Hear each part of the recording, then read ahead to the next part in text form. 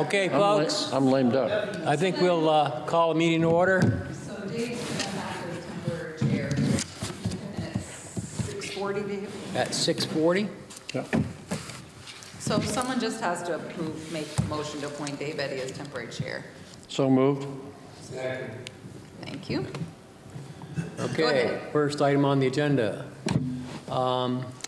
We need to approve the agenda. Is there anything in the agenda that you'd like to add?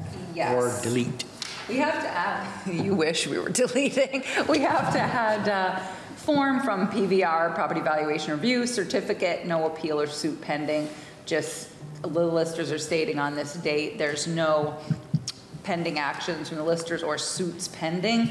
So they sign it and then the select board has to sign it. All right, let's put that on the agenda like now and we can deal, Chris is gonna sign it though. All right, forget it. Well, y'all have to, where would you like to put it after, after Dana or before Dana or?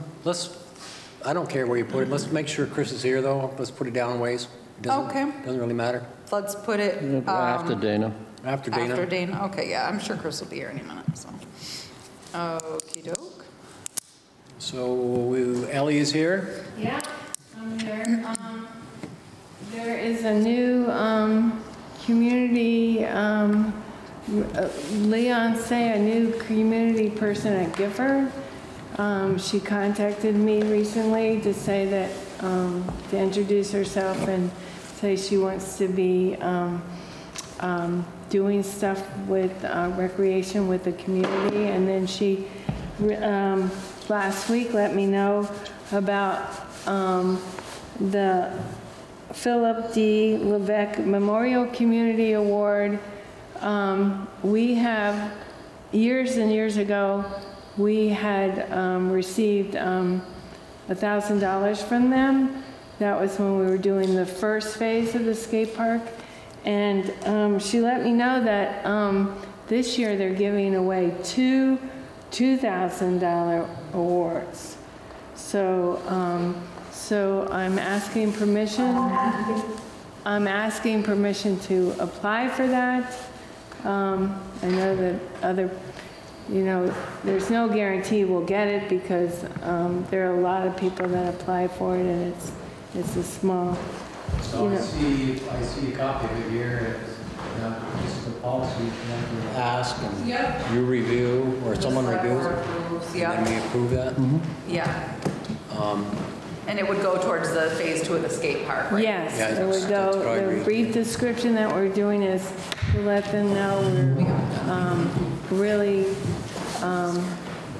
ready to do the second phase, and we just need a little bit more help.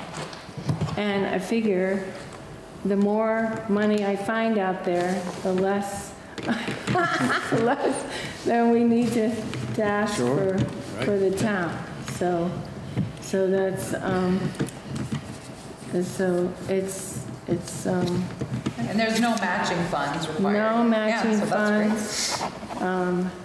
And they have, the family has come and visited the skate park before and been very enthusiastic. I met one of the sons years ago, and he was very enthusiastic of what the skate park looks like and the attendance of young people that are using it. Anyone on the Selectboard have any questions or issues? No. Entertain a motion to accept, allow, whatever that might. Approve. The Levesque grant. Yeah, so moved. Okay. Second? And then I also have a request to, for another fundraiser. Recently I got word that a couple of organizations here in town have fundraised at the rest area on the interstate. They've had wonderful success, and so I looked into it. I was asking them at the rest area if maybe we could have a slot, in April or May, but there's so many organizations two organizations here in Bethel, and Hartford Fire Department, and the American Legion. All kinds of people do this as a fundraiser, and sometimes they have raised like $900. So Is it a bake sale? it's a donation. Just I wasn't sure. yeah, make coffee, have apples, bananas, people, you know, whatever. Could you get us that? It's between Woodstock and Sharon. Okay, now, The Welcome Center. I'm questioning why we would need to give you permission. Oh, because That's Sharon property. right, well, It's a town committee. any fundraising the Recreation Committee does, I have to town get committee. permission Okay. to make fundraiser. Yeah. And so anyway, they gave me the slot, they found an open slot, and that's February 25th. February 21? 5th, Oh, 25th, thank you. yeah, Okay. All right. so.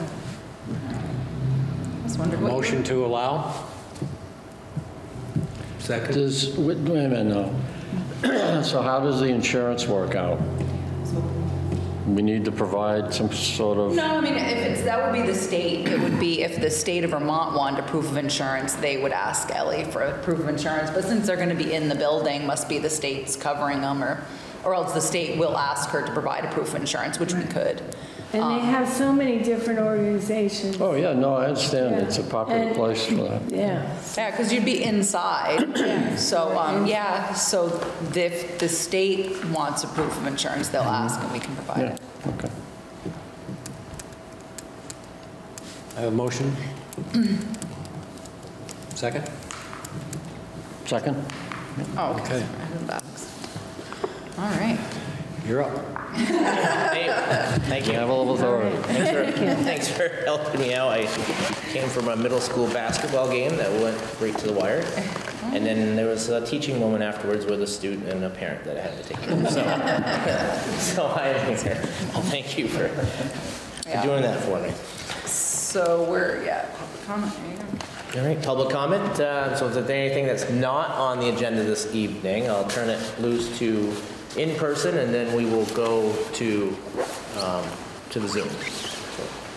Yes. I just have one, although it is related to the town meeting warning, but are you getting in-depth conversation about that tonight? I mean, you already signed it. How is that?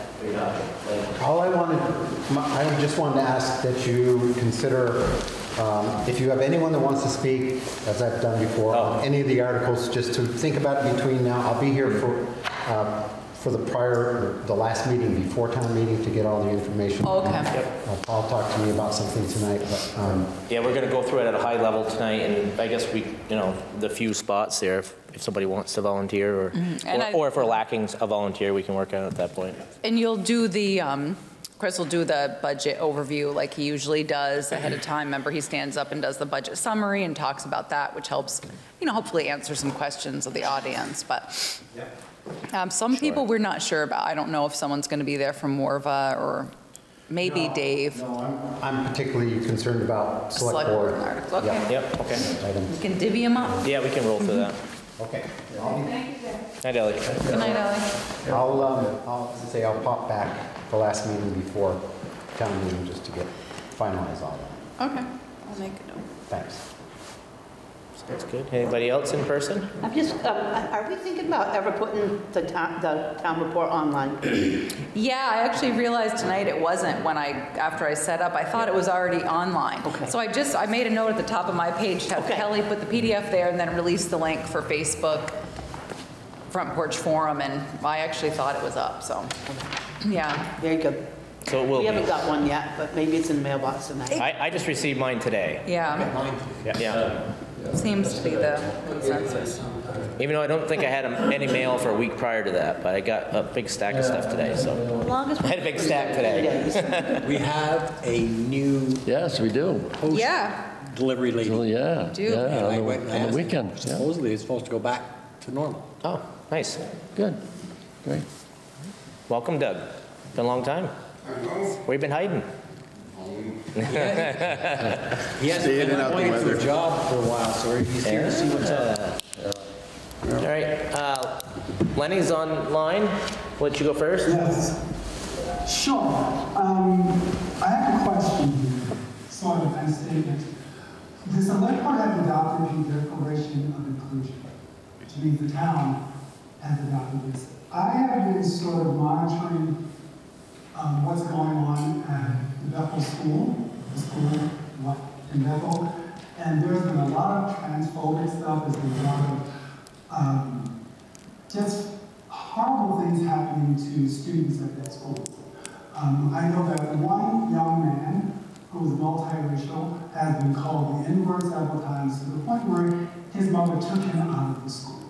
Oh, Lord. My question is has the select board intervened or talked to the school or shared this declaration of inclusion with them to help combat this negativity that's going on that's not accepting the kids in their own school? And can the select board do anything to help with this? So I'm not sure if I sent the Declaration of Inclusion to the superintendent or not. I'm happy to do so. But no, we have no authority over the school. We don't own the property, the school does, and kind of like, for lack of a better thing, like church and state, kind of, you know, separate entities. So we have no pull at the school, just like they have no pull over town matters. But I'm happy to send the declaration to Jamie. Okay, but not about, I'm not saying that you have influence, I'm just saying the school is a part of Bethel, is a part of the town, you are the select board.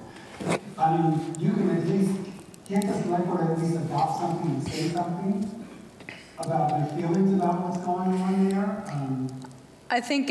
I don't think so. I mean, I'd honestly have to ask, the town attorney. I don't know. It wouldn't carry any weight, Lenny. It'd be just like a... I disagree. Well, I mean, I'm saying from like we have no pull over the school. Honestly, I think that voters and residents have more pull certainly than the select board. I mean, do you know if people are attending the school board meetings and said... A lot of stuff is going on. People are attending, people are... Good.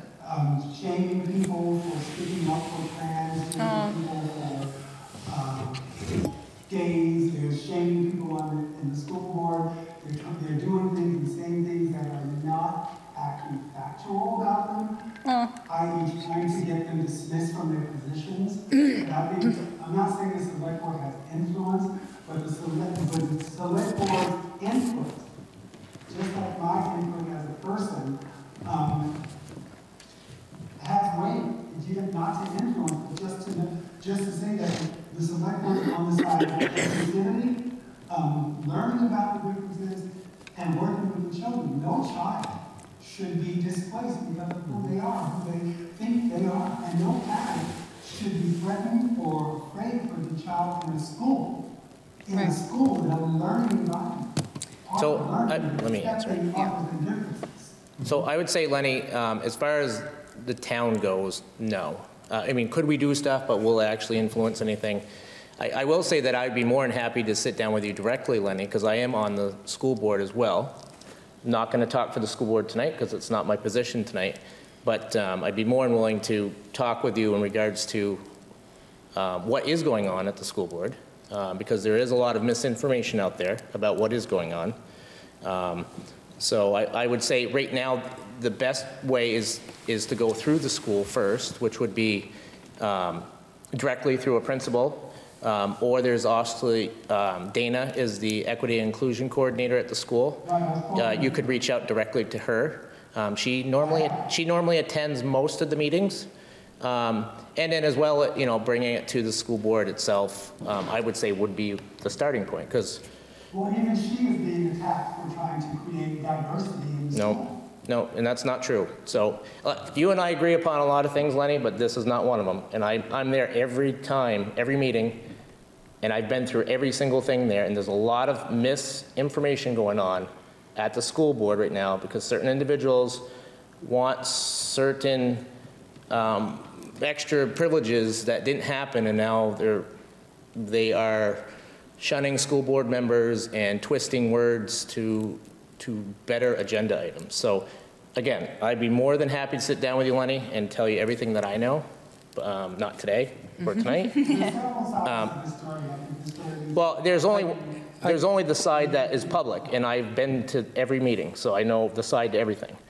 And I know the piece that you were alluding to with an individual, a school member, board member, we'll call it being attacked publicly, and that's not true as well. So do have all the information on that. I'd be more than willing to sit down with you, but I don't think this is the place to do that tonight. Yeah.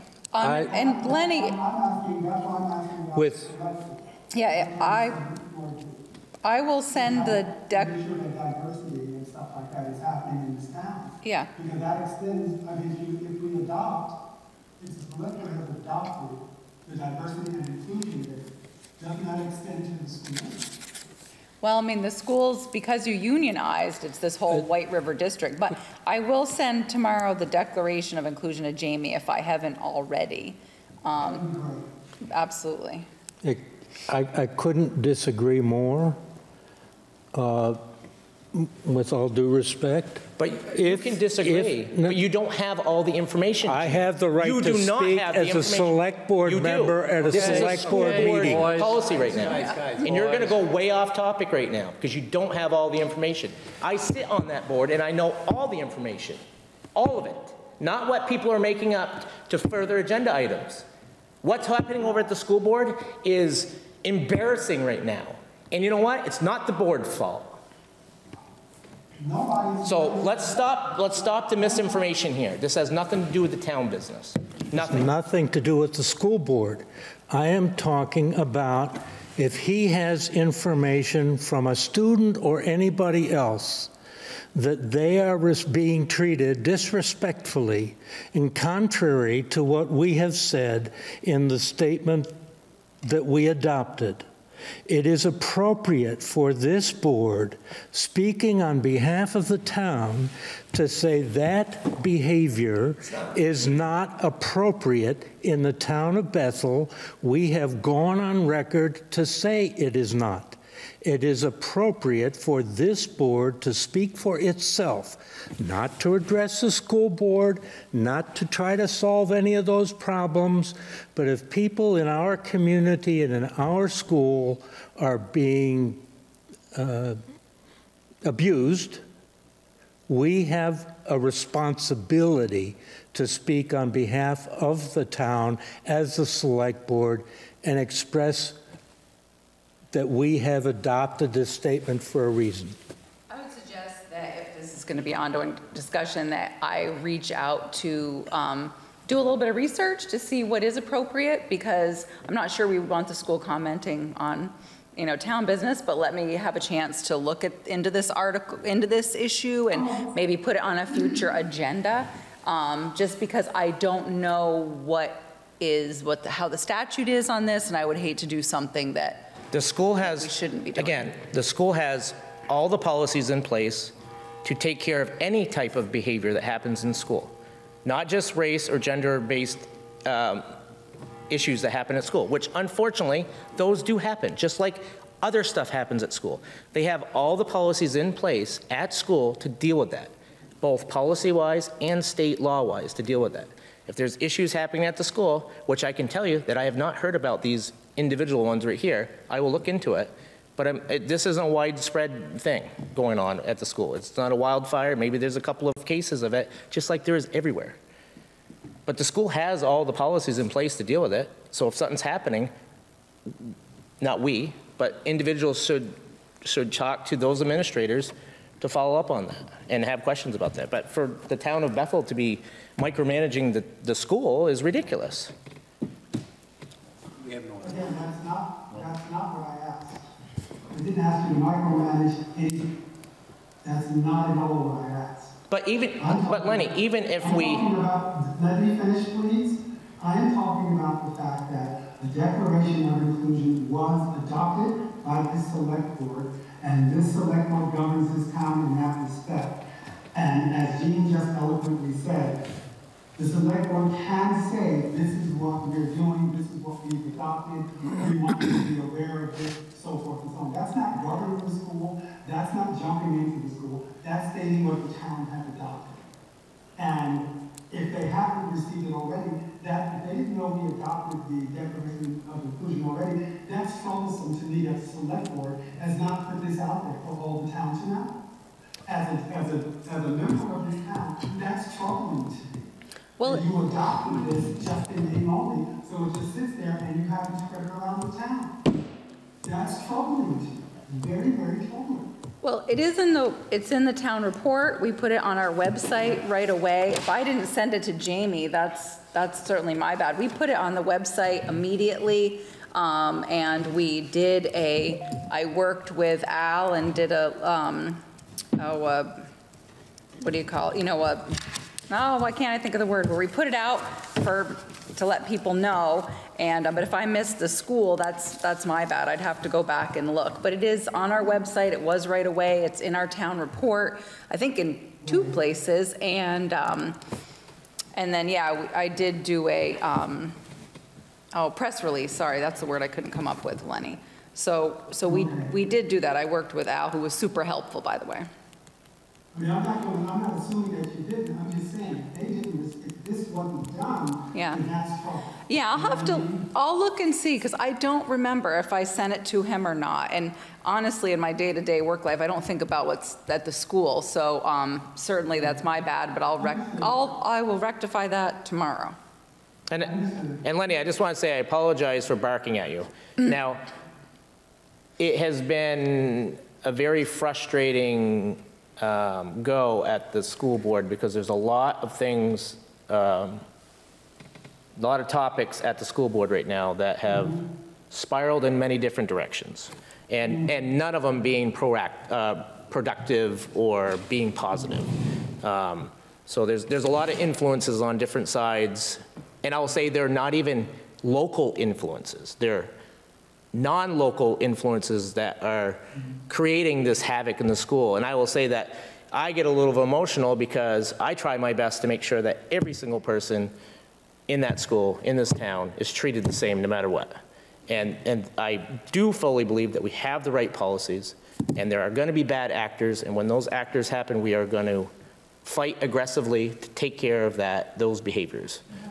And I'd be more than happy to sit down with you, Lenny, and field any questions you may have, and I will definitely be a liaison to the school board to ask any of those questions that you guys might have. Sure. Okay. Thank you. Yep. If you don't have his email, Lenny, just send, if you let me know, I'll give you Chris's email if you email me. Maybe you already have it, but if you don't, I'll provide it. Thank you very much. You are welcome. Okay, that looks like it for public comment online. Anybody else? I see Owen's on there and Paul. Anybody else? Anything else in person that might have come up? I want to make a comment for us, the town highway department. During this past winter, I have checked some of the roads and stuff out, just getting out there, and I must say that they have been doing an excellent job out there. I was kind of surprised that they kept up as much as what they did and what they had. You were kind of surprised what? I was surprised. They did do what they had done, what they actually had to do. Oh, I was quite proud of their actions. Oh, you know what? I'll make sure to tell Morgan. He'll be happy that you're happy. So that's very nice. Thank you. We've had some equipment, shoes, and all the normal stuff that you're aware of. Considering our down equipment. Yeah. Pretty good. I don't know. I think they're going to be out with shovels and a bucket pretty soon. But You owe me later. Huh? You owe me later. Yeah. But thank you, Doug. I appreciate that, and I know it'll mean a lot to Morgan. So. I know you worked together for a long time, so. Therese, who else is on the Zoom? I can't read that bottom. So Owen Paul. is on, and then Paul Hansen, Leonard Meek, Okay. Julie Kraus, Orca Okay. Media, Yep, and yep. us. Yeah, okay. I couldn't read Paul's name there. Yeah. All right. All right, no further public comment. We'll move forward. So we have an appointment to the Planning Commission. I believe you had brought it up last go around. Oh, you put him on the DRB last time. This time, PC needed it's an unusual one because the Planning Commission actually has to vote to recommend.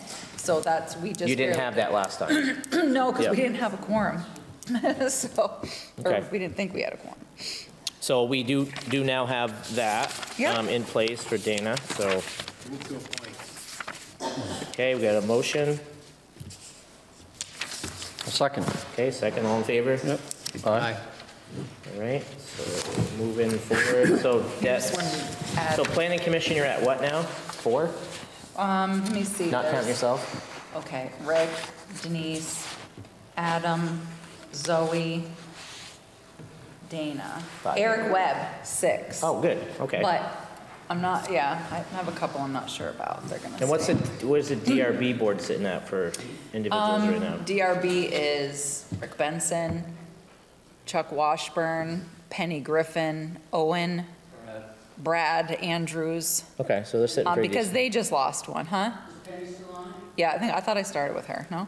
And, but like we 6. just lost one, but Dana just came on board, so, because, somebody moved, sold his house, I can picture him. Yeah. the Keith. Keith, cabinet- thank you, I'm like, I'm Yeah. just He's losing. over in Yeah, Stockbridge. Keith, so Yeah. Keith is getting off, yeah, which is Yep. too bad, because he was a big help. So Okay. we added this form Yep. underneath Dana. So it's the certificate or no appeal, it's the listers and the select board certified that on this date, there are not any appeals pending from the action of the listers, nor suits pending to recover taxes under protest relating to the 2022 grand list of Bethel. So the listers sign, then the select board signs, and I don't remember ever signing one of these before. you sign one every year. Do we? Yeah, it's just like remember this, that. we sneak it in Yeah, under the radar. guess so. Okay, so we'll take your word for it. So we just need, Why not? It's going out on a limb.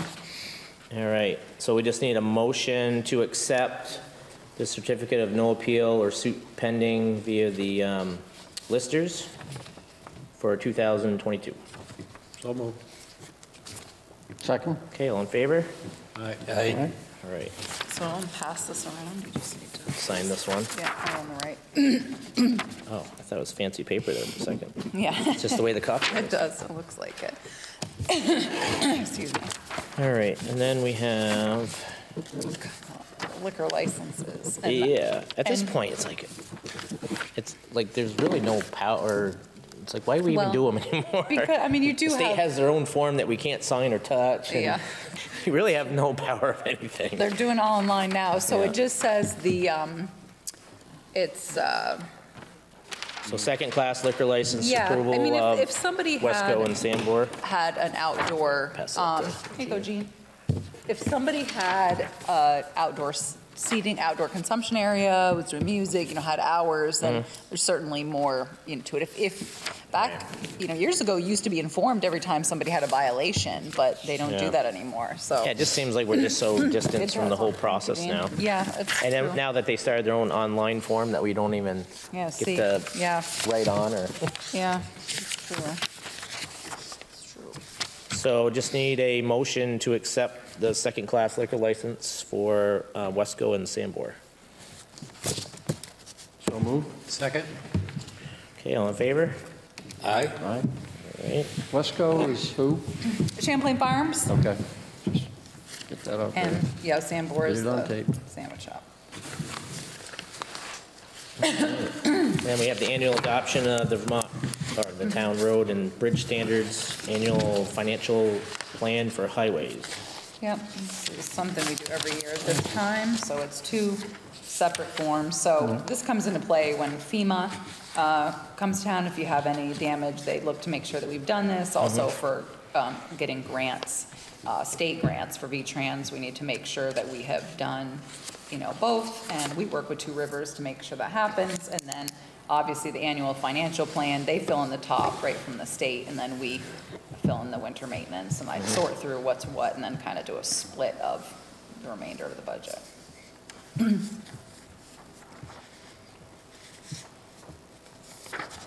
Okay? Is there any variation from what we've been seeing every year? Sure, I always try to take the same amounts. I didn't bring last year's for you, but they're pretty similar. Obviously, this one's higher. Our our expenses are a little bit higher this year, but not by a ton, Well, that's, I'm just talking about, we haven't added or deleted any miles. I guess my question. No, and this isn't about that. This is about just us certifying that we're in compliance with the town road and bridge standards and our network inventory. And then the annual financial plan is them telling us what they're gonna give us for money, and we're telling them what we're gonna spend. Spending, yeah. So they're gonna give us 154,000, and we're gonna spend 883,000. So, that's Okay. that's what it is. It's just kind of, they like to know what we're up to. In this form here, we don't have to include any grants or anything like that we have? No, because I just see where the it says top major is- construction projects. Or, last year we had put in, like, we were going to possibly 75,000 for the town garage, and we didn't do it. If we do that, we would put that in here, but no. All right. So just need a motion to adopt the annual Vermont road, or town road and bridge standards and annual financial plan for highways. Move to adopt. Second. Okay, all in favor? Aye. Aye. So there's two for you to sign. Here's, this is highways, and here's the.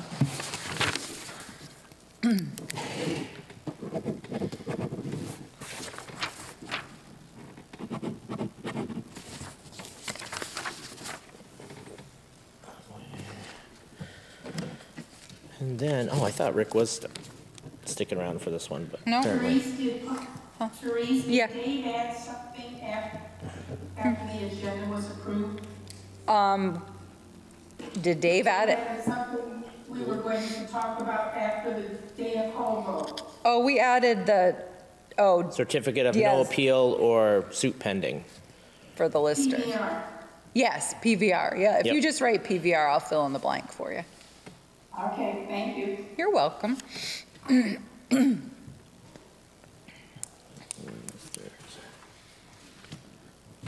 So how did you want to do this, Therese? You wanted to do the, just quickly run through the warning quick?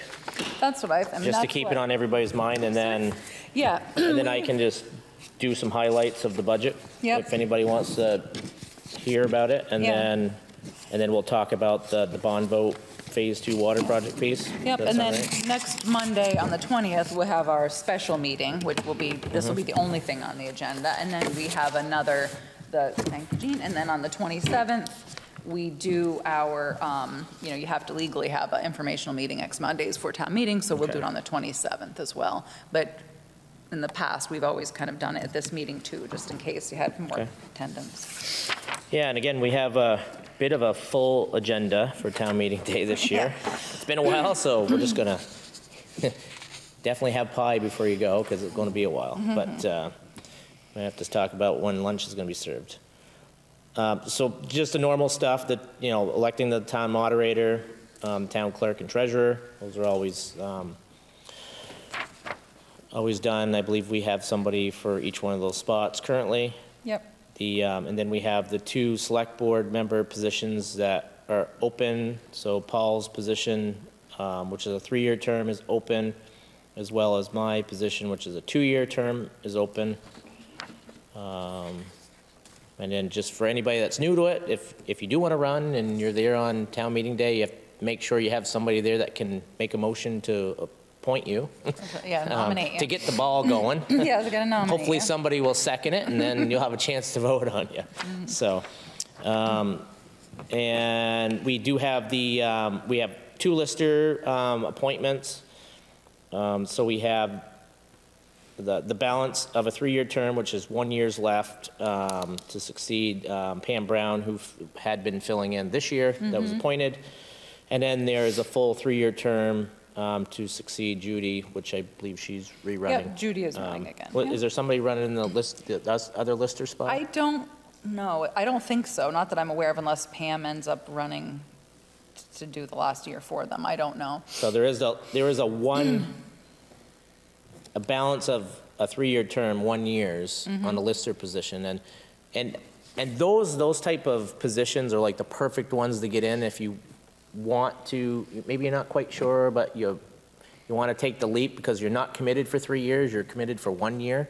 So it's a nice one where you can get in and kind of understand the process. It takes about a year to kind of understand what you're doing serving. So if anybody is looking, has some, I don't even say you have to have experience, but if you have a willing to want to go out and look at houses and take control of the grand list and yeah, there's a lot of training that you have to attend, and it's nice if you have either banking or real estate or and it's a nice one because you could just serve the 1 year out on the term, and you could say, it really wasn't for me, and I'm not gonna re-up, or you could say, wow, I really liked it, and I'm gonna re-up. So exactly, it's definitely a good one if anybody wants to look at that. Yep. And the lister, you know, other than Mo and Judy, I mean, we have been struggling to fill listers. Thank God we have, you know, a family that's doing the listers, because other than that, we wouldn't have anybody. And especially and you know, we're only as strong as our grand list. So without the grand list, none of the budgets happen. No, school or towns, and we're starting the townwide reappraisal in July. So if someone's interested in becoming a lister, that's also, you know, really good training too to see how. And it is a paid position. It is a paid position. Call it part-time paid position. So opportunity to earn some money. Then we have trustee of public funds. We have 2. So we have a full 3-year term, and then we have a balance of a 3-year term, which is 1 year left. Is Paul, are you running for that one, or? No. And Sandy is running. And Sandy is. So again, there's on Paul's end, you know, there's, you know, the balance of a 3-year term, 1 year. So, you know, if you want to have the opportunity to get in and see what that's all about. And I mean, how much hours do you think that you put into that one, Paul? It's really minimal hours. Sandy takes care of the financial end of it. She's like, you know, an accountant, so she takes care of that. So it's a lot of signatures, but it's kind of interesting to see where all the investments have gone and how some of the old time, like the Whitcomb estate, you know, left money 50, I don't know how many years ago, 50 years ago or more, and to see how that's all developed. And, you know, so it's interesting stuff, but it's mostly signatures. And I spoke to Sandy, and I know, because Rick Benson is the other trustee of public funds, that she's hoping someone will run for the balance, the 1-year seat that you've vacated, because they need to do some research because of Carol Ketchum's passing. The current trustees aren't, you know, need to get copies of the wills and understand, you know, the trusts and who left what and what are the bequests, and there's some questions. And some of the money that was left over was designated for certain things, and some of those things have happened, some haven't. But in the meantime, those funds are earning more dollars, and so it'll be interesting. I think they'll end up trying to pick up after Carol is very interesting. Yeah, so it's definitely it will be an interesting time if you want to be a trustee. Yep. And then we have the budget vote, which is the you know, the full amount, which, you know, right now is 2.655 million. Local revenue taxes, which is local revenues or taxes are things that we collect here in Bethel that's not not home tax related. So it's dog licenses and things like that. Yep. So the amount to be funded by the taxpayers would be 2.164 million. And that doesn't include the library, the recreation facility, or the playhouse, or the social services. They'd be voted on separately. So then we had, so a little history on it. So we had the town of Bethel's library.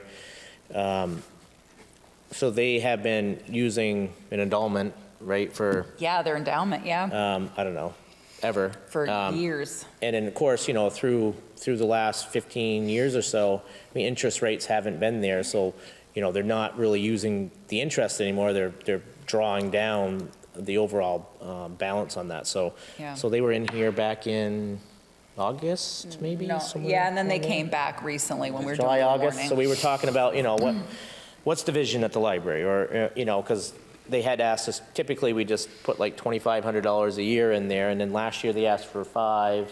And it went to And this year they asked for 75, and we said, well, what's going on? And, you know, and they said, well, we're kind of running out of money, and, you know, so we sat down with them and said, you know, what do you really need to keep the library functioning? So we have decided to increase our budget with the appropriation, but there's also this extra money would be what we really need to fund that library every year at a minimum. So this is just a barely, we'll call a minimal functioning library that will keep them from withdrawing the principal balance of their funds. I think they were taking about 30,000 a year, and then they realized it was probably costing them, what, 50 to 80 a year to run it, and so when Bennett Law joined the trustees, he was really a big help to them and kind of sat down, and so this could just be, it could be more next year. You know, we're not really sure. But they put a nice write-up in Town Report. So did you get yours yet? Denise, you were looking at Joe's. But, yeah, so. Mail at 10:30, 11 o'clock this morning, it said all mail is not up yet. Okay, so when you get it, there's like a 2-page spread in here in the Town Report that really talks about the library, and they, Lisa Campbell and the trustees worked together and kind of explained what's going on, so. So as a board, we felt that rather than just putting the money in the budget, we felt by adding a separate line item, it would open a discussion point for us at town meeting to say, not just approving, you know, the extra, because really the goal is we need to give $35,000 a year minimum to have that library functioning. But I think the goal is to have a conversation with the residents of what do we want to do with the library? Do we want to fund it every year at this minimum amount? Do we want to go more? Or do we not want to fund it at all? Because every community does things a little different. Like Randolph, for instance, they fully fund their library. I think so. Then there's other communities that partly fund it or maybe don't fund it at all. Yeah. So I think it's a good opportunity for us to have a conversation on town meeting day and see what direction we want to go with that library. I also think it was an eye-opener. Not everybody realized that the Bethel Library is its own entity. Right. They're not a town department. We don't own the building. We have really their own thing. So I think that was something that people were like, really? We don't own it? We don't run it? They're not a budget? I'm like, have you ever approved one? I'm like, no, they're their own deal. And so I think that might be an eye-opening conversation for people to say, wow. And again, my taxes were paying for the library, but they're not. And again, what we're looking for, that's minimum, you know, could be minimum budget. I mean, they have a lot of things that need to get done there. There's accessibility pieces to it. There's technological advances there.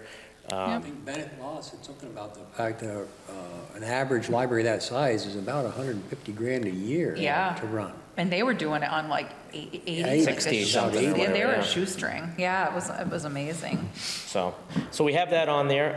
I guess if we're talking about potential people to talk to, that we figuring that somebody from the library is going to have a discussion about that? Yeah, Bennett or Lisa, I'm sure will be there. Yeah, because we told them they had to be there when the article came up. They had to be there to talk about it. Just like the next one, we told Ellie. And again, when they came to the meeting. I think it would be good if not just asking for $27,500, but maybe have some sort of discussion on the roadmap of this library and what that looks like, And we did talk to them about that. We told them they could also put a printout on the seats of, you know, at town meetings. So we've given them enough information that they should be prepared. Okay. And then the other piece of it we had was the recreational department had come back to us about phase 2 of the skateboard park. So initially what they wanted to do was they wanted to recategorize some of the current funds that are in the recreational department fund that wasn't set aside for the skateboard park. And we had decided as a board and committee that instead of reclassifying money at this point, that we would ask the voters for the amount. I do believe that there are some bumps in the road cost of, the cost of things have gone up, and I think their budget's getting kind of constrained on doing it, but I think they needed 30,000 at a minimum to make the second phase of the park go. And they're willing to cut it depending on what they, depending on whether it gets approved or not, what they're willing to scale back to. But they did have a grant of $25,000 from the Land Water Conservation Fund with a $25,000 match. And that had like an accessible sidewalk that has to be built. So even if they don't get all their money, in order to get that 25,000, they have some things they have to do. And so. And then at the same time, we have some additional work that's going to have to be done over at the pool in the near future. Some renovations at the pool itself. Yeah. And if we want to continue to have a pool, there's those costly every couple decade things that need to happen, and one of those is coming up. So, we were, I think, I didn't look today, but we had what, $90,000 in the fund or something like that? I think so. We had, I can tell Does that you, sound we had about right? some in there. 90,000 or something. It's in So here. we didn't want to draw the fund down anymore because we're probably talking about Massive. We don't know. $250,000 or more to do pool fixes here in the near future. So Yeah, the rec fund had 87,000 in it 87? at the end of Okay. June. Yeah. So and we're still getting prices. Obviously, we have the staff member who would normally do that has been out since the beginning of November. So, but the fiberglass lining is failing and it's leaking where the skim baskets are. So after Irene and they built the pavilion, when it comes out from the building and it's blue, like from there out, it's older, like underneath the fiberglass, that the pool is actually blacktop, which I did not know, or I didn't know, I've known for a while now, but what I thought was interesting. So it looks like from the blue part over, we're gonna have to dig it up. And so that it's gonna be costly. So certainly the select board didn't want to deplete the money, and any money that had been voted at town meeting specifically for the skate park has already been given. So hence the select board said, go to the voters. Let's see. Skate park getting used a lot unless there's a special event there. Is it being used a lot, do you think? That's what the rec committee says. Yeah, they say that there's people there, frequently, and yes, they have done their camp kick flip. And Dietrich did say last year when the pool was open that she saw quite a few kids there, around the time if they weren't at the playground, that they were also at the skate park. And I think too, when school is in session, maybe after school it gets more, but hard to say numbers. I mean, I don't know what the correct usage would be of the park, but when I drive by there every day, so I see it being used more than I thought it would be. So I always see people over there. Now, I don't stop to see if they're skating or what they're doing, but there's always people in that general area partaking in something, so. Has there been any liability for the town yet? No, we have signs up, and we talked to VLCT, our insurance company, before, and there are no wooden structure there, which is nice, because that has caused problems for other towns, because they let their wooden structures fail, and then, of course, someone gets hurt, and, So, no, we haven't had any issues, so. But as we're seeing in the budget, there are certain things, preventative things that we have to do every year. So there's sealing of the park and things like that, so you'll see in the budget that there's, $1,500 or something to seal it. You got to seal it once a year or every other year or something like that. So every year, to keep the concrete positive. So yeah. So we also the social services piece of it didn't really change much dollar-wise from year to year. I think there was a couple that came off the list this year that didn't ask for services, and a couple of the current services had increased a little bit, but the offset was pretty similar, if I remember right. And Paul, you willing to talk about that at town meeting day? And have you had any identities that have reached out afterwards curious on? No, we just had Safe Line send us a nice thank you note for our consideration of their request. Didn't know if anybody said, hey, we didn't make it in there, or Nope. Anticipate anybody asking, to be added, or. Okay. Nope. And then we have the White River Valley Ambulance, that, once we get going in the budget, the White River Valley Ambulance was quite the increase this year over last year. It had been going up at a rate of, I don't know, less than 5% a year. And, you know, took a significant 20% increase. There was a couple of years we didn't So- have any that they were, you know, level funded. So this was a tough I think one. some of it is they hadn't really done much of an increase over so many years, and obviously some of it's just inflation, fuel. They had mentioned paying staff more. Yeah, they did, and they Well, took they a have big some hit. new financial people too, don't Yeah. they? I don't know. I do know that they took a big hit. You know, like the rest of us, their health insurance premium went up like 21.5%. And just staffing and having to pay for professionals, their salary had to go up, which is understandable. It's a, you know, niche market that they have. So, yeah, that was a big increase, and But percentage-wise, that was probably the biggest jump in our budget that we biggest one had. I've certainly seen in 5 years. I assume David Aldrigetti will be there to speak to that. I can make sure. So if Paul's going to do this, Ellie will do this, the library will do that, and I'll get Dave Aldrigetti. I'll text him about that. And then we had, there was a petition that was done to add to the warning. So number 15 is to authorize the expenditure of $1,000 that would go towards the Playhouse Theater in Randolph. So, so there's kind of two avenues to put things on the warning for town meeting day. Usually, the most common option is to come before the select board and ask for it. But there's always the, you know, if you get so many signatures, a percentage of the list of voters, you can add an item yourself.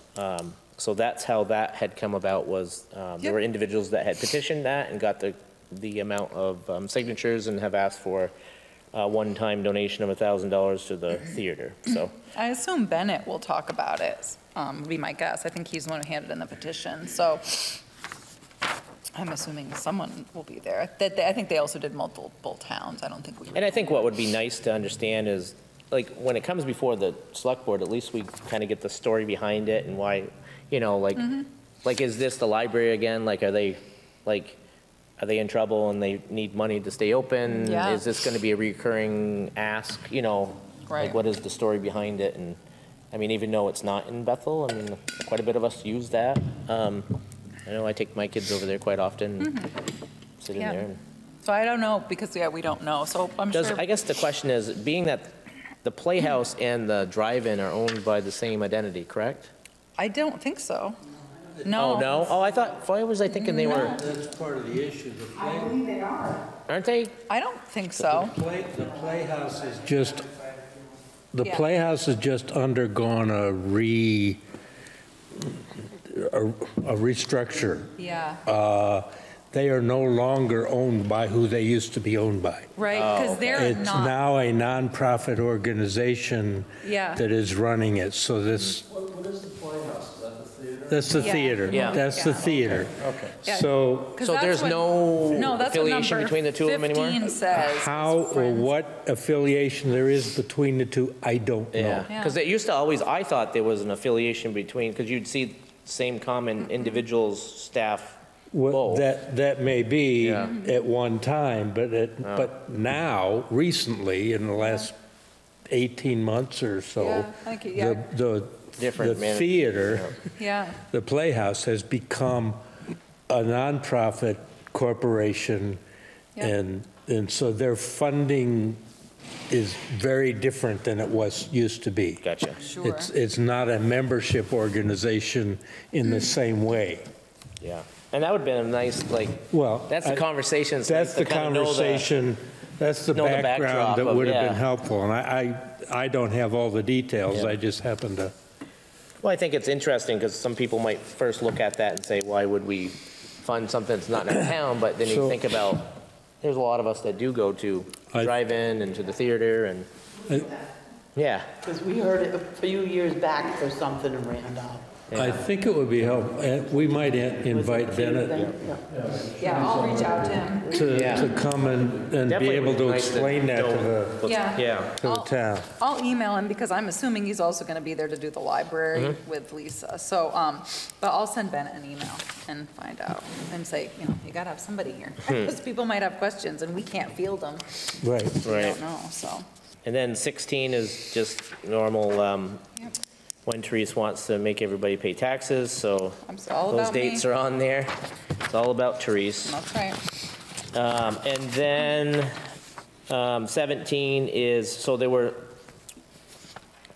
were some,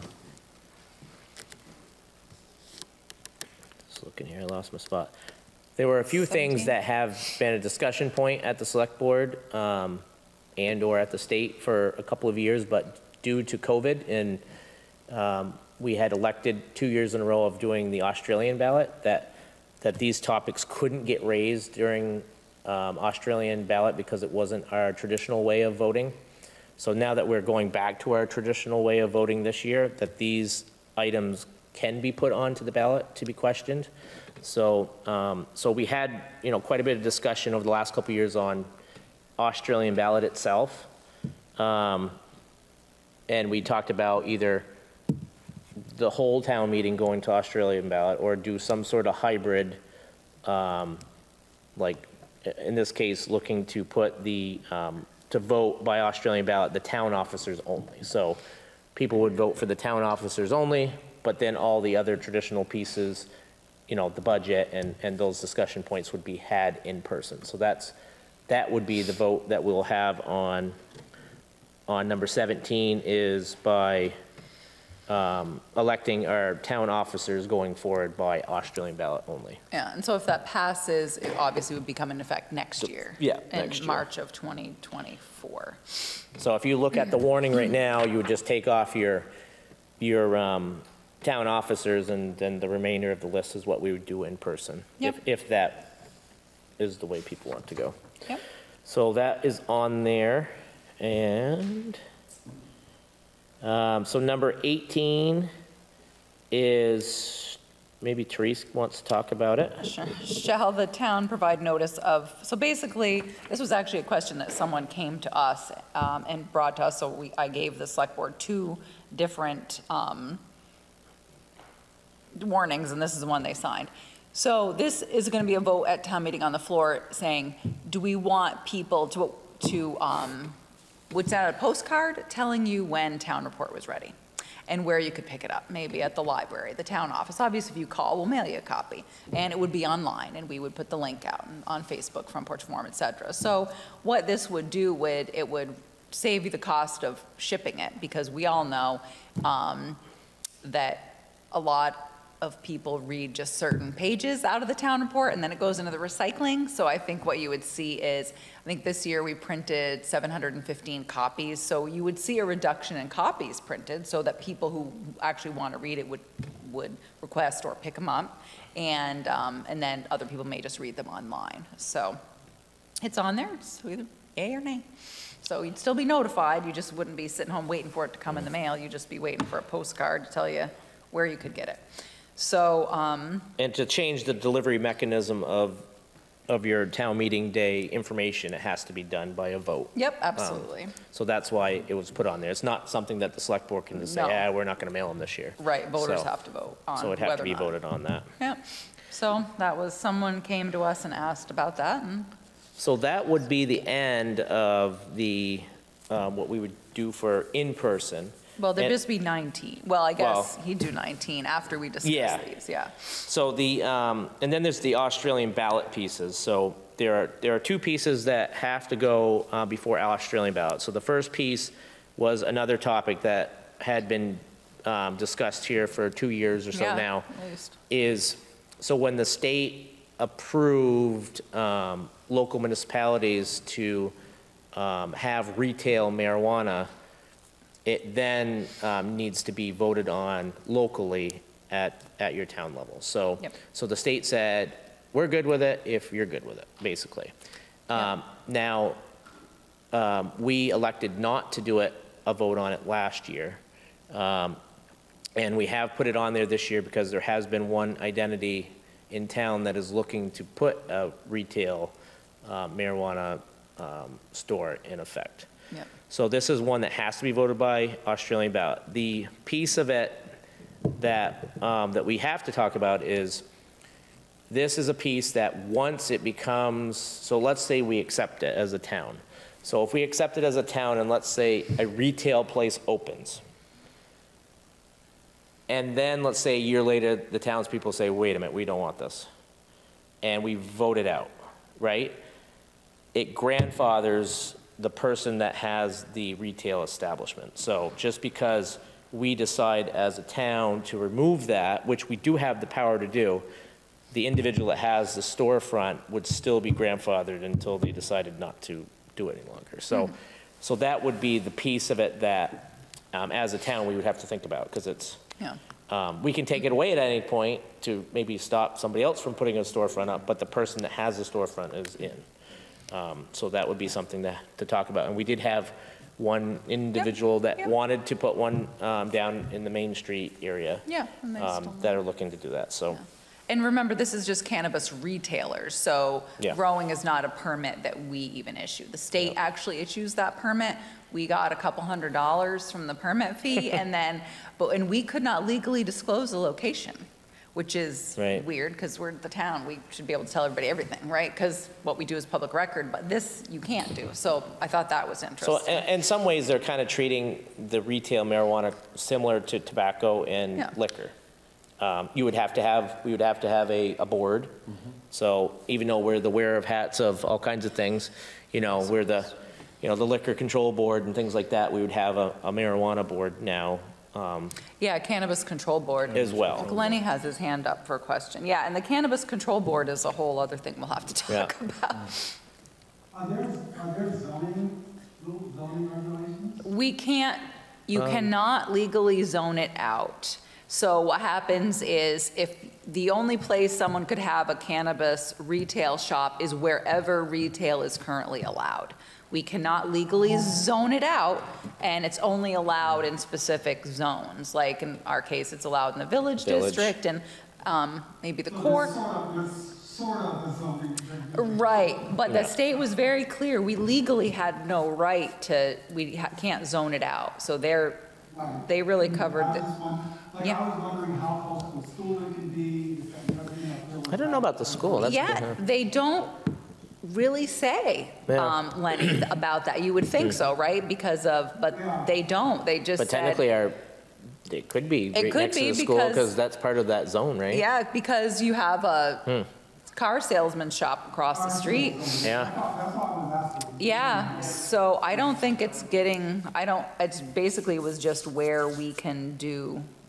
Currently have commercial zone. Yeah, all right, someone else, Owen has. That is a good question, because I didn't even think about the school piece of it. Yeah, Owen has his hand up. Yeah, I think it's also something that we've been thinking about, because like with the school scenario, it's really on that entity, the school, to have to enforce its no marijuana policy on the campus. And similar for us as a bar, you're not allowed to use or possess marijuana inside of a bar with our liquor license. And so I think there's some stuff to think about there for the other businesses about what it would mean to have a cannabis retailer. For us, especially right across the street, really create some things to really have to think about. Yeah, I never thought about that they can't be, it makes sense. I mean, I don't think, and I think it says in the legislation that they can't, you know, smoke on the streets, that sort of thing. It's really just a retail sale. Purchase, yeah. Yeah, like they can't open, you know, no open container. But I didn't think about it from your point of view, because you're right across the street. Yeah, we could lose our liquor license if an inspector saw any kind of marijuana use inside of our building. Wow. Yeah, so I guess it'll be a big discussion, I think. Yeah, and we had, I wouldn't say kick the can on it, we had felt as a board that there was no need to bring it to a vote prior, because no one had asked to put a retail establishment in, but in some ways we're kind of obligated to put it on there if somebody is asking. You know, if we decide not to, that person could go get signatures and get petition, which doesn't take many signatures. I think it's like 20. Yeah. And then they could have it put on the warning anyways, which I'm sure everybody can find 20 signatures. So yeah. The only part to the Australian ballot pieces is it's not like we're going to be up, or somebody from the town will be up at town meeting day really talking too much about it, because that will be going on in the same building. Right. So, so there won't be really any discussion. The discussion will be had in the informational meetings and our 2 more board meetings leading up to it, so. Right. Does the town get any local taxes or anything from that? Oh, lots. That $200. That $200 was from where they were doing a grow, where they were growing marijuana. Yeah. But yeah, I don't know what our permit fee is gonna be, but it's very minimal. The state said it, and no, we cannot. The state didn't tax it, you know, so it was really interesting. They taxed cigarettes and candy and alcohol. I was really surprised there wasn't more of a tax base that they created for cannabis, but no, and we can't call it out and local option tax it or. In some communities, when this happened about 2.5 years ago, I think. Yeah. Some communities instantly put it out there because, you know, I'll make it up, like Williston, for instance, has a localized tax, right? Yeah. So they could not, well, they were potentially losing out on money, right? If they have a realtor come in and they charge 1% tax on whatever, I'm sure that's whatever, you know, thousands of dollars to someone like Williston, right? So if Bethel had a localized tax already, then you could get that as part of your localized tax. But being that we don't have localized tax, it's pretty much treated like a liquor license. Yeah. I mean, you get basically nothing. No, and we talked about having a cannabis control board, and that the information on that is pretty vague. We're not gonna, the cannabis control board is really not gonna have a lot of say about anything. They're just gonna have to review it to make sure it adheres to zoning regs. So, and the state says if you don't have a local cannabis control board, that's fine. They don't need you to do it, they'll approve it themselves. Right, just goes at the state level. So it's I think there's. And it is challenging. It's going to be more challenging. Randolph just opened a cannabis, not Randolph, the town of, but someone in Randolph just opened a cannabis store. It'll be interesting to see what kind of issues come up that we're just not aware of yet, you know, like anything else, so. Yep. All right. So that will be the first Australian ballot, or that will be one of 2 things. And the second piece of the Australian ballot is we have what we're calling phase 2 of the water line that we are looking to do. So a little bit of the background information on that is, so the state had come to us 3 years ago. Oh, more than that. 4 years ago. 4 years ago, let's call it 4 years ago. So the state had come to us and said, you know, you are out of compliance in certain areas.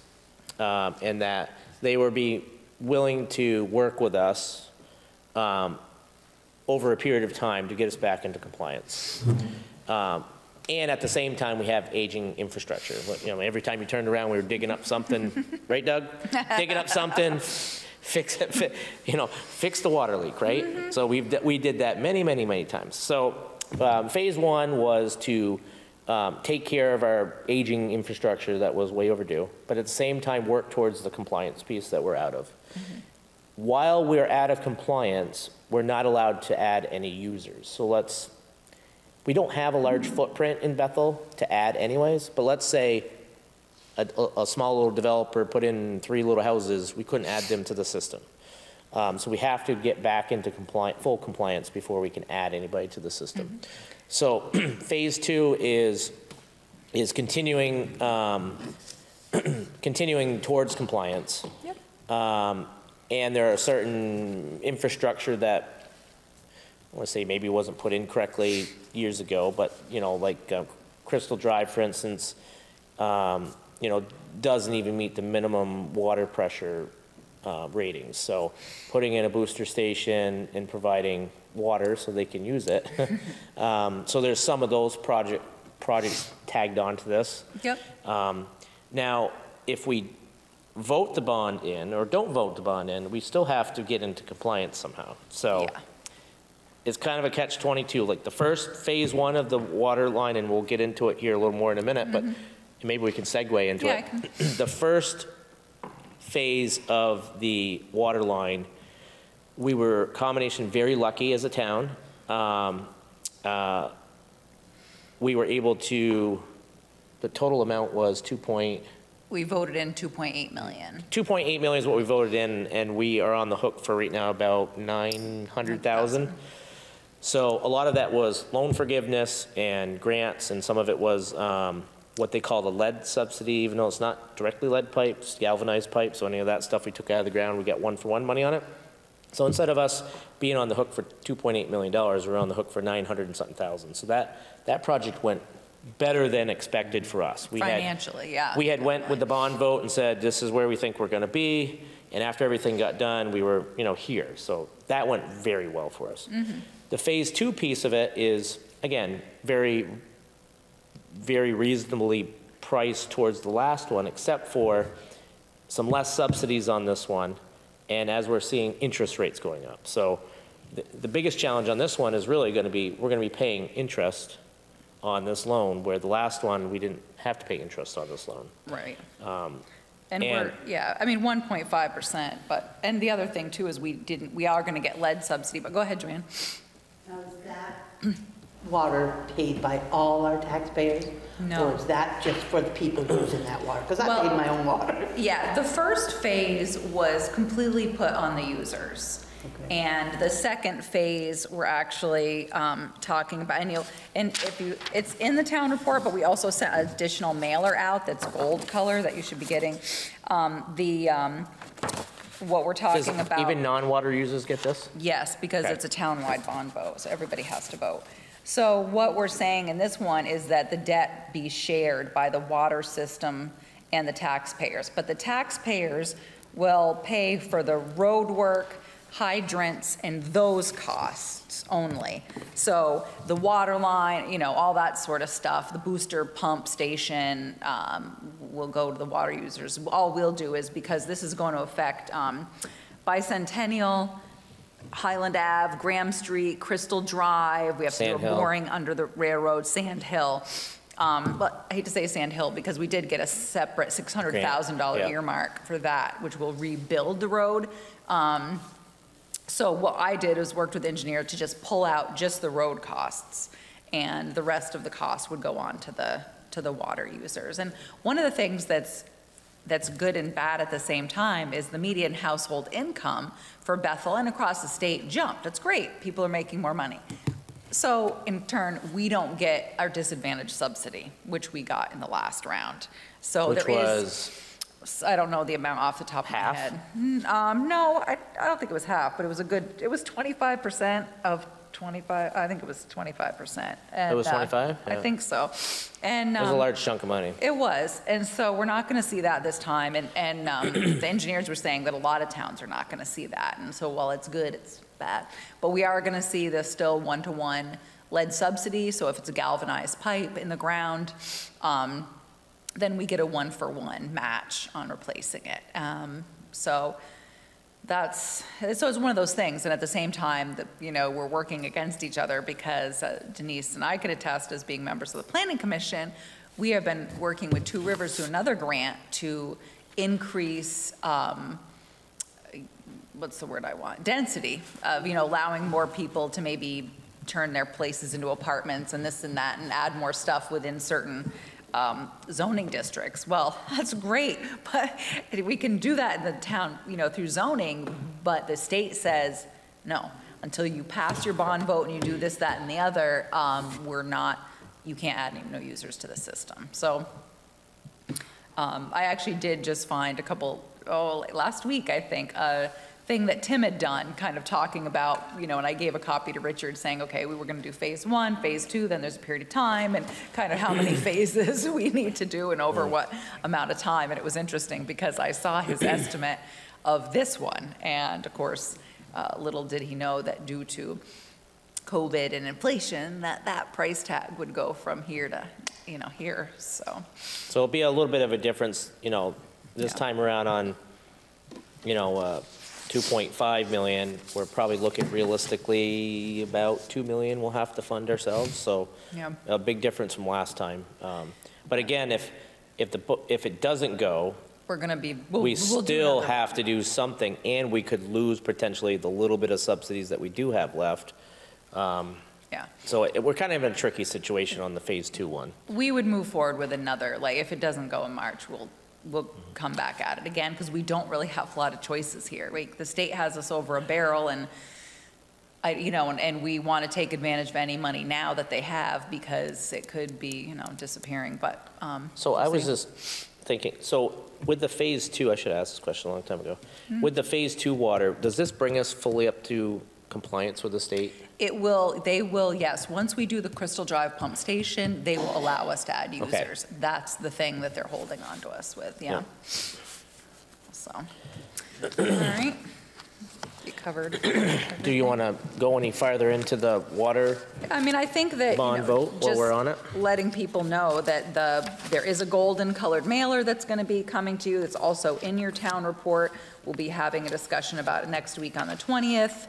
I'm going to release something on Front Porch Forum Facebook. I think it's out, but it's on our website. And just letting people know this is also refurbishing of the Boulevard water storage tank, which is, I think, everything to do with the water is costly. We said constructing the new pump station to alleviate the pressure issues on Crystal Drive. We're also going to be tearing down the Geico well house that's across from the school on Tergion and Carrier property, and building a new well house because that one is in pretty rough shape. And right now it's actually like, have you ever been in there, Doug? It's like 3 levels, and so we're actually going to level it out and make it all one. And again, this is water line for Sand Hill, Bicentennial, Highland Ave, Graham Street, Crystal Drive, and a direct boring under the railroad. Because of the width of Bicentennial and Graham Street, I'm pretty sure that we'll end up with a full width paved there. Crystal Drive is just the apron. There's not much paved there. Highland, it's going to depend. I think that the water line is maybe right down the middle of the street, so it may be us using, depending how much we can get from the contractor, we may end up, putting a little money in there to get full lane pave. And then of course, Sand Hill, excuse me, water hydrants, etc. I'm out of the bond, but the bigger rebuild of that road comes out of the $600,000 earmark from Senator Sanders. So they started with no match, and we got a $150,000 match, but so that'll be good, and that'll get stormwater as well. Graham Street is 2 levels, so yeah, it's just the the bottom. upper level will come off the auxiliary pump. I actually don't know. I can't tell you the engineering of it. I don't know. Graham Street is level 107. It and is. Then Denny Stern's house is way up there. Yeah, I don't know how they'll redo it, if it's just for Crystal Drive, or because I'm not aware of anyone on Graham Street having water pressure issues. I'm only aware of Crystal Drive having pressure issues, so I don't know. Can't answer your question. Sorry. Well, then he's far enough below Crystal Drive. Maybe it's they don't have the pressure issue. But I haven't been made aware. Then there's of that. Bunny Huntley out on that other road. Yeah. There's 3 or 4 houses out there. Yeah. So, and we did get all the signed easements and everything from the Adams to build the, to build that. So at this point, we have all of our, I think all of our easements, I have a temporary construction easement, but everything else is signed. And then the likelihood after this phase that we'll do another phase is a few years. Pump the brakes for a little bit and see what's going on. And I mean, probably, as we all are experiencing, things are getting more expensive, interest rates are going up. So it very well could be a hold pattern for us for a little while until costs come back down and interest rates come down. And but hopefully this work, again, this is work that should have been spread out over 40 or 50 years. So trying to do it all here in a couple of years is difficult, but what is the timeline to have, let's say, at least half of it completed? You're looking for 5 years or the complete water system itself? Yeah. Oh, no. I think that Tim's schedule went out into, let me see, I think it went out in let's see, we did these 2 phases, then we still have to do phase in front of the town office, North Main, River Street. I feel like there were 4 more phases. So, and I think there was a pause of maybe 3 years or 4 years between this one and the next phase, and then, and then a bit longer. So, and obviously too, we have to take advantage of when is the state going to come through and pave? They paved in front of the town office not long ago, so we're not going to cutting that up tomorrow. But we also have to time stuff when we know they're coming to pave. We're going to want to get our stuff done the year before. So, but the idea, Doug, is to have money. you know, from what we're told is that the system should be on a 40-year cycle. So 40. So we should be, you know, I'll make it up. If it's 5 areas or 6 areas, that should be divided up over 40 years of work. So, you know, essentially you're doing one every, you know, 8 years. Yeah. Where right now we're in phase 2 after 2.5 years. So, but it's just been so long. And we're trying to pick off the bad actors faster, right? The pieces that, you know, I'm sure you went and dug holes in the ground more often. So we're trying to get those out of the way and have to deal with some of the engineering lapses that, you know, weren't looked at when it was first put in, like the pressure and things like that, so. Yeah, and part of it too is, of course, is, you know, we have an existing 2-inch galvanized, you know, steel water mains. And, you know, eventually as they get older, the lead is supposedly into the galvanized part. So as that fails, it's just something that we need to deal with. And especially because the EPA is giving the state money, it's being funneled through the state for us to get money for lead subsidy. We got to kind of do it while we can. So we're really hoping that obviously the bond bill passes. This is work that has to be done. I know the people on Crystal Drive just want this done because those people, a couple people have pressure, like they're basically sucking the water out of the water line. And in a couple homes, you can't use water upstairs if it's running downstairs, and that's just not right. So we need to, you know, it just should never have been added to the system years ago. Yeah. And some people have had to purchase their own local boosters for their homes, but the problem is that takes away from others as well when you do that. So, so trying to correct that. Yep. On to the budget-wise, we're going to just do a high-level look at the budget. The next 2 meetings, we have the informational and kind of more budget, but tonight we're just kind of high-level. So overall, the revenue end of the budget's up $56,000 over last year, of which pretty much all of that, $54,560 of it, is due to the sale of the transfer station. So we had sold our interest in the transfer station to Royalton back in July. So over 5 years, we will get a payment of $54,560 over 5 years. So that's where that extra revenue has come into play for this year. The total cost to our budget has gone up by $263,000 over last year.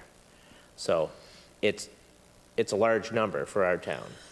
And probably if you turn on the news, you know, you're seeing a lot of that. Budgets are up 10%, budgets are up this and that. So there's a lot of that. And to break it down more on kind of like what is going on with the budget, so out of that $263,000, $35,000 of that is just strictly benefit increases. So that is healthcare, retirement, those pieces that have gone up. So healthcare went up 21.5% this year.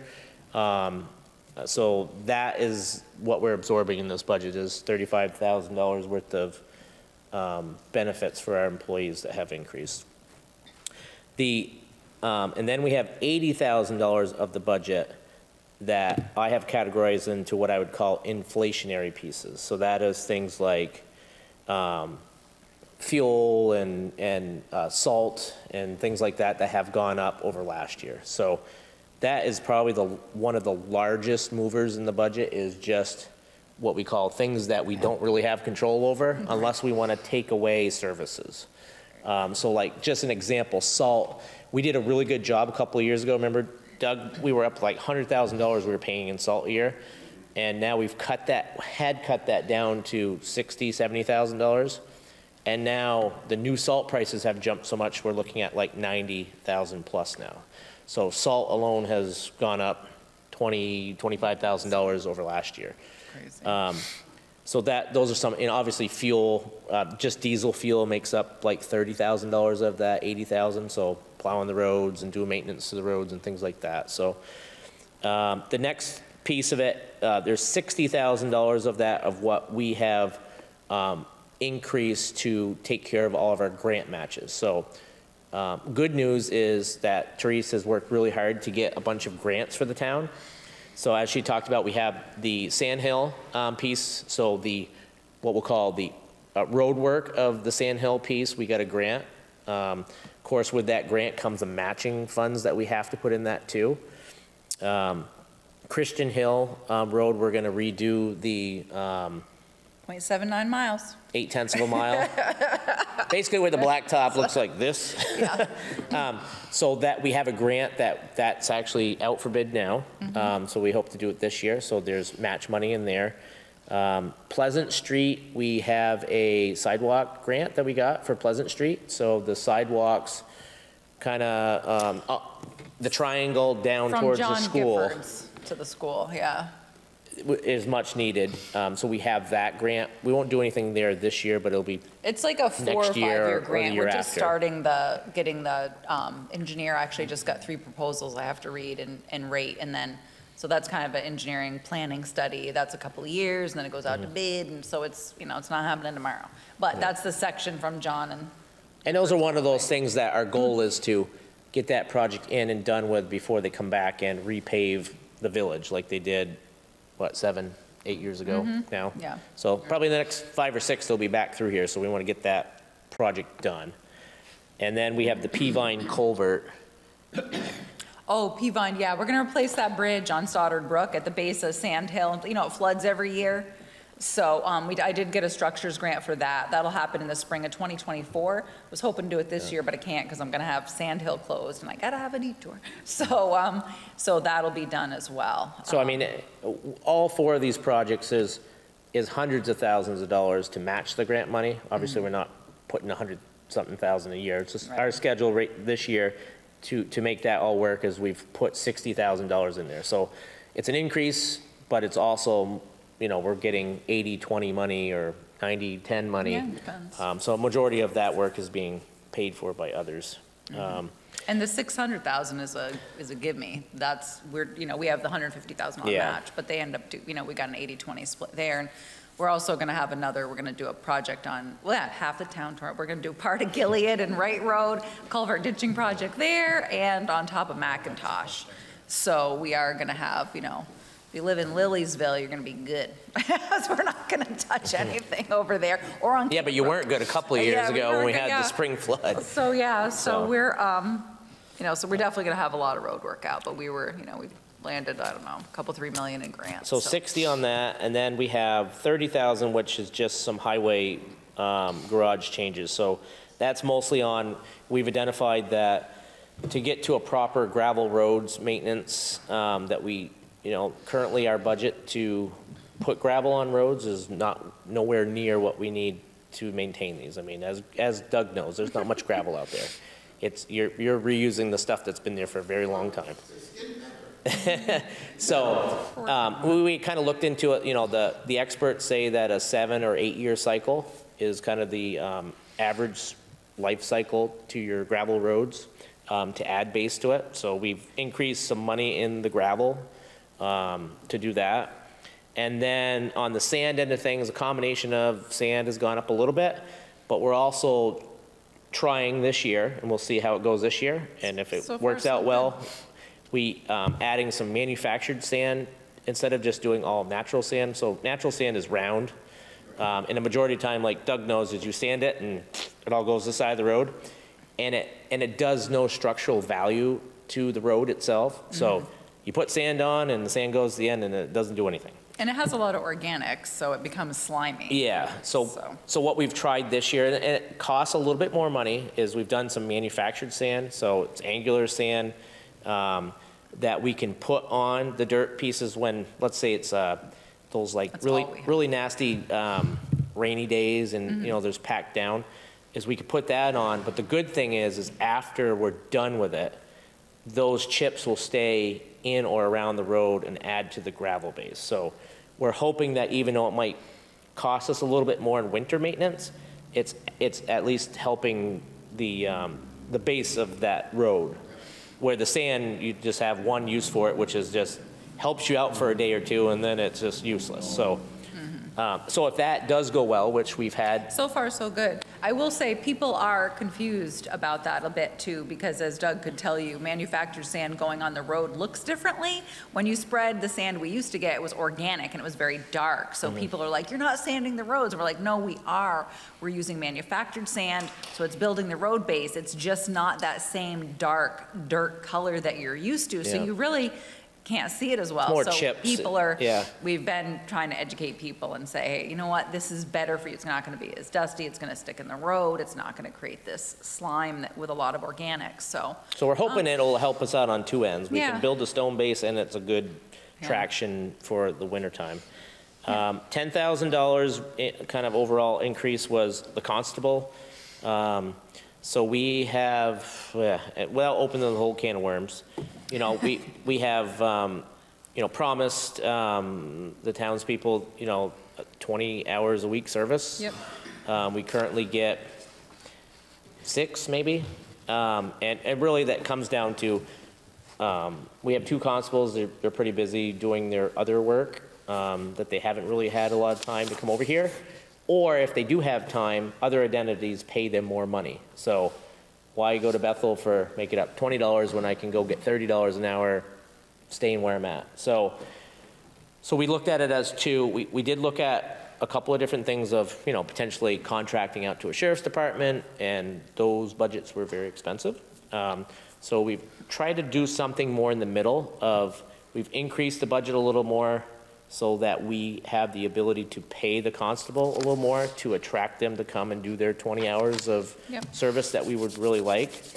And Therese is in the process right now of getting those confirmed commitments through them that we want to see you. You know, either each one does 10 or one does 20 and one does nothing. Justin has been on and Oscar's been on. And so it's kind of, yeah. So we're looking at that. Worst case scenario, if we don't pick up those shifts, then it gives Therese some money that we could use some contracted help at different times with the sheriff's department or somebody else. So, and right now with the Orange County Sheriff's Department and the Windsor County Sheriff's Department, a little bit messed up right now. A very little bit. It's, you know, with 2 new sheriffs, it's created, you know, some issues. So it also gives 2 new sheriffs a year to figure out what their staffing is going to look like, what contracts they could take on, and that sort of thing. Because, you know. I mean, we had gotten, so our typical constable budget is, let's say, in around the $50,000 a year. And we have not been spending that, by the way. So there's been savings there, which is good for your pocket, but not good if you're asking for those services, right? But we did ask, you know, just to put it in perspective, we did ask the sheriff's department, what would it look like if you gave us a officer for what we would say is the time we want to see, and it was about $125,000. So a very large bump. So we decided as a board, let's pause on that. One, like she was saying, let's see what some of these other communities may do, and maybe we could fit in with those communities like a year or 2 down the road. But at the same time, let's make us a little more competitive so that maybe we can get some of these hours done. We already talked about, but the White River Valley Ambulance is $26,000 of increase, and you know, percentage-wise, that's the largest increase for services for the ambulance. And then the last $22,000 would be what I would say is the normal stuff, like, you know, all those little things of you know, adding wage increases for our employees, you know, some supplies and different appropriations and things like that. So that's kind of the other $22,000. So that's kind of the breakdown.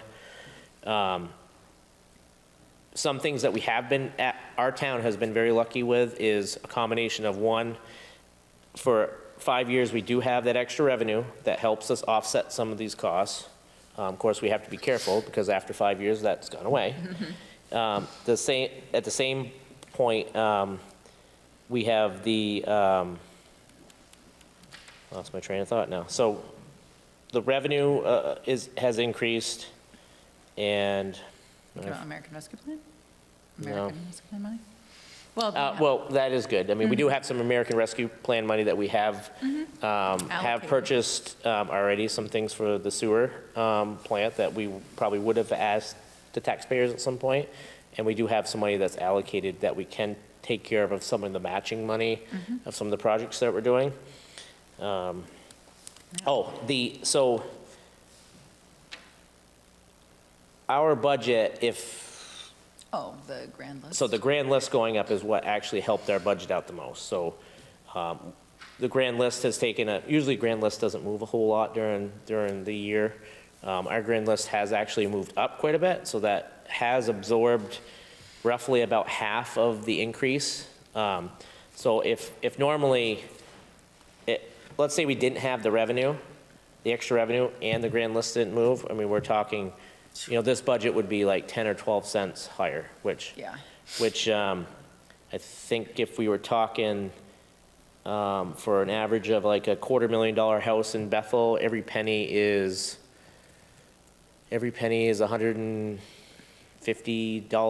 a year. So, I mean, think of 10 pennies or 12 pennies, what that would have done to everybody this year. Yeah. And, we're definitely not the only ones in this. Everybody's in this whole thing. Yeah, I actually talked to Rochester today, and he was like, what's your budget doing? And I told him, and he was like, yeah, ours. He goes, well, we didn't have any growth in the grand list, so their budget's up too. And it's, cost of doing business. So we've gotten lucky. I mean, a lot of costs have gone up, just like all of us buying things have gone up. The grand list has helped us this year. It doesn't mean it's going to continue to move, and we are going to go through a reappraisal process, so we'll rebalance that grand list out. So I do feel lucky that we're in a good position. The overall, I didn't bring it with me tonight, but what I call the baseline budget, so that's the things on the warning for number 10. Well, it doesn't, what it doesn't include would be, it doesn't include the extra money for the library, right, the extra money for the recreational fund for the skate park, and the extra $1,000 for the historic playhouse. If we vote that in, that is roughly about a little over 2 cents increase on taxes. Right.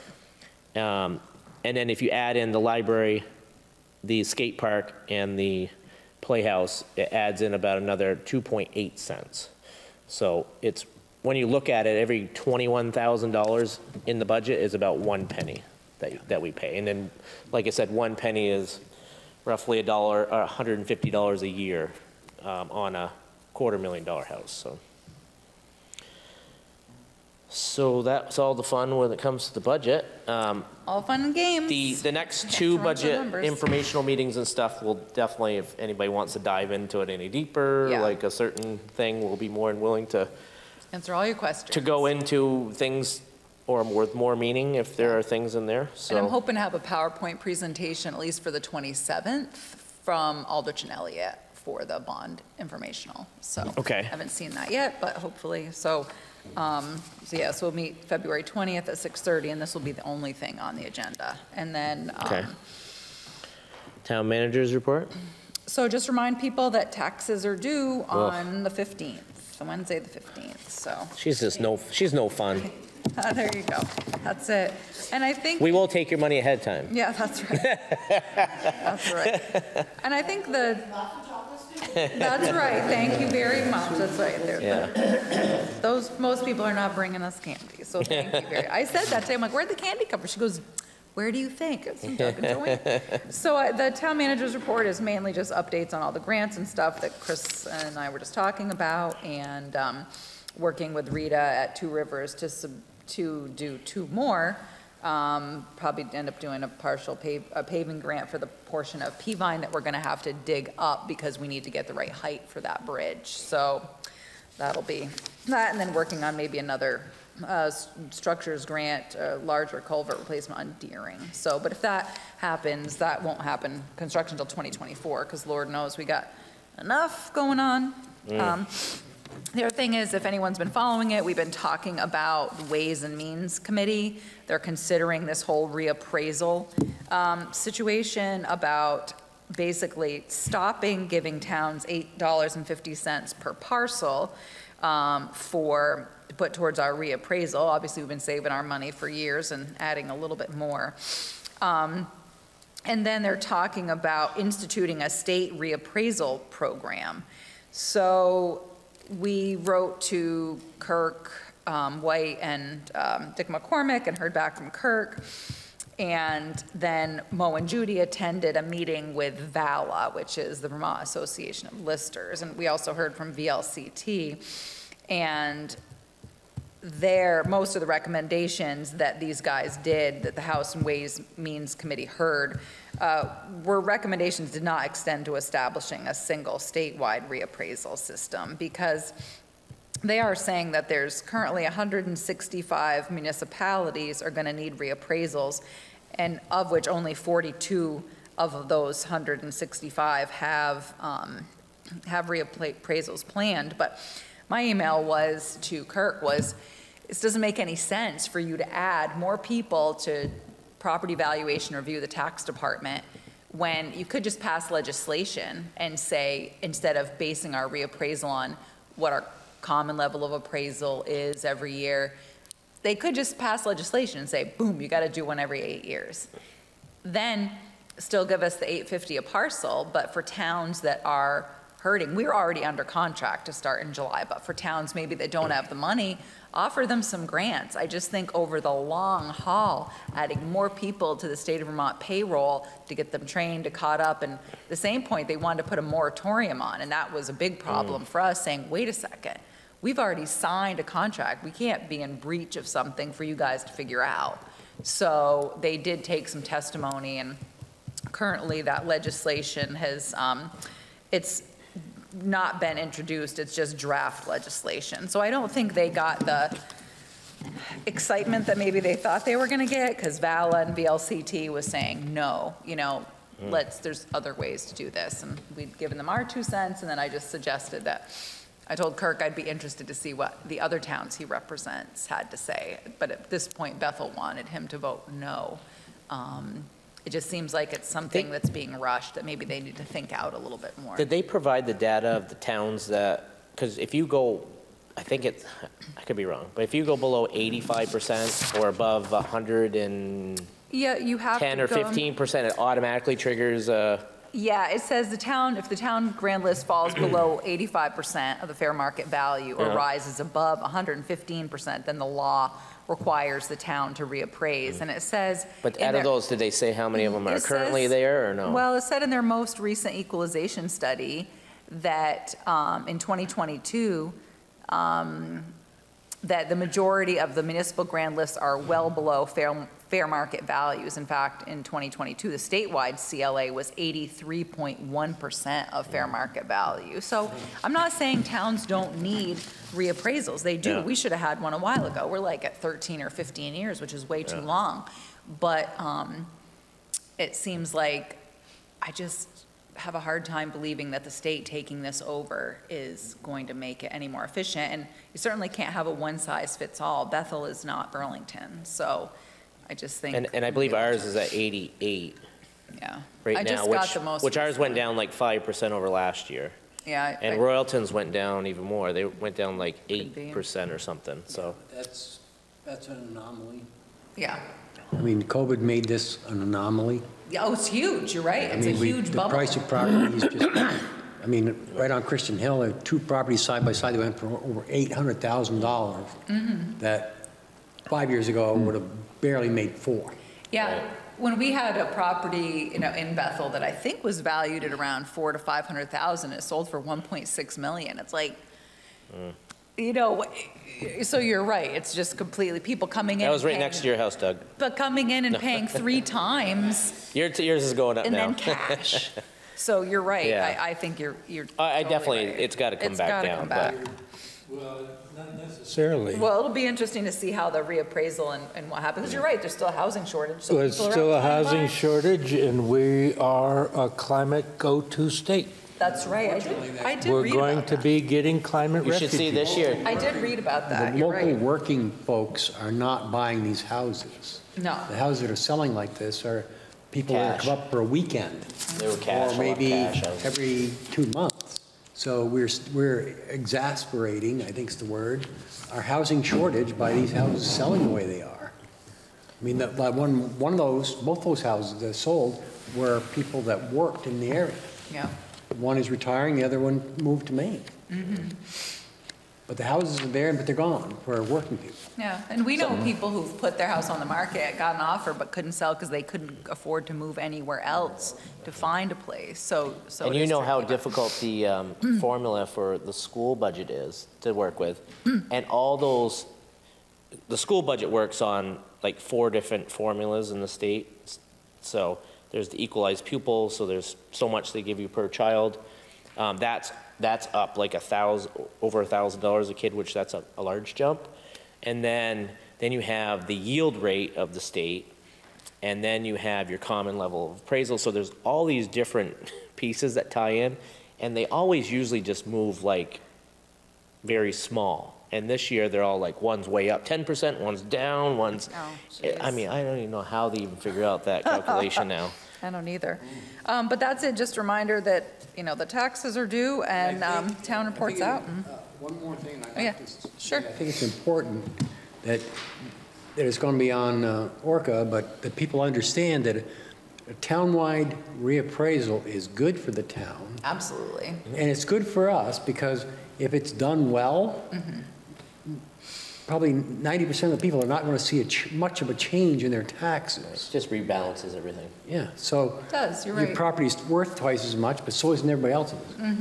That's right. And if you have a home that you haven't done any work to, like built an addition, this and that, so maybe there's depreciation that needs to be applied to your property that you're not receiving. Yet maybe your neighbor has remodeled their entire house, and then so they're going to come up, but you may be qualified for depreciation, other things that haven't been applied in the past because no one's been looking. Negative comments. Yeah. Your taxes are going through the roof. No. If it's done right, they aren't. They're You're not. right. It's basically trying to bring everybody into whack so that we know, and especially when you haven't been in homes for 13 years, you've certainly missed some stuff because zoning permits don't apply to what's going on inside. So The biggest that's a good movers will point. be anybody that had just built a house in the last couple of years. Yep.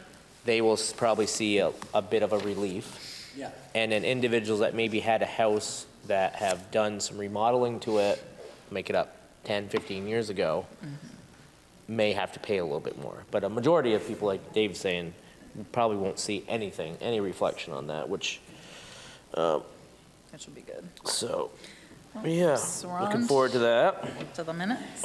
Meeting minutes from the 23rd of January. I didn't see anything unless Paul saw something. No, they look good. I motion to accept. Okay, Paul's got a motion to accept the meeting minutes. Second? Second by Dave, all in favor?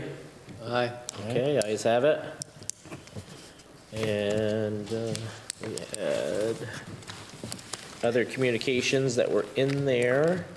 There's the finances, there was minutes and some legal stuff, and nothing earth-shattering.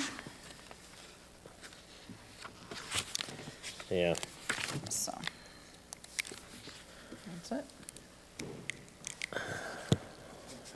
I hate to bring it up, but I'm going to. Have we made any kind of engineering plans or whatever for Wright Road? Or are we still waiting to see who comes out of what happens? So we are doing a project down by Brian's house. We're doing a culvert ditching replacement down there.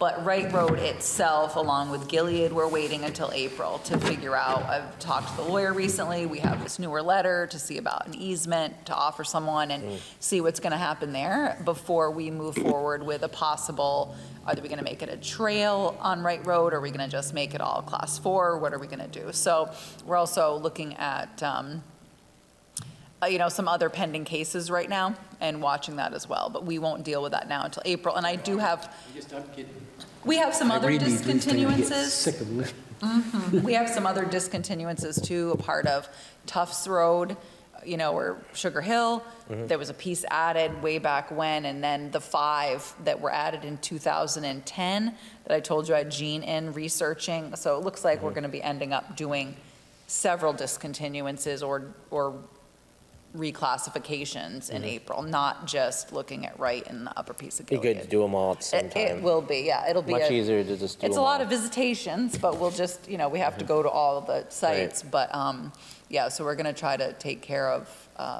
April's nicer to walk around. Yeah, exactly. Yeah. Maybe, well, I don't know. Maybe Well, we'll see. We might have mud up to our. Yeah. Yeah, it could be end of April, beginning of May, but we'll definitely, it's more of a spring thing at this point. All right.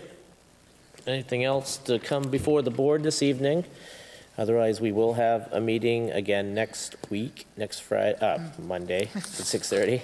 Don't So spread that rumor. It'll be just the budget and informational meetings. So budget and, is that for the water as well? Yep, it'll be the And water. town meeting warning and water bond budget, just the same, things. And we'll be prepared to ask if anyone has very, specific questions about any section of the budget. We're happy to answer that for you. All right. So unless I hear anything else, so just need a Motion to adjourn. motion to adjourn. So moved. Okay, all in favor? Second, third. Did you make a Aye. motion? No, I did. Paul did. Oh, okay.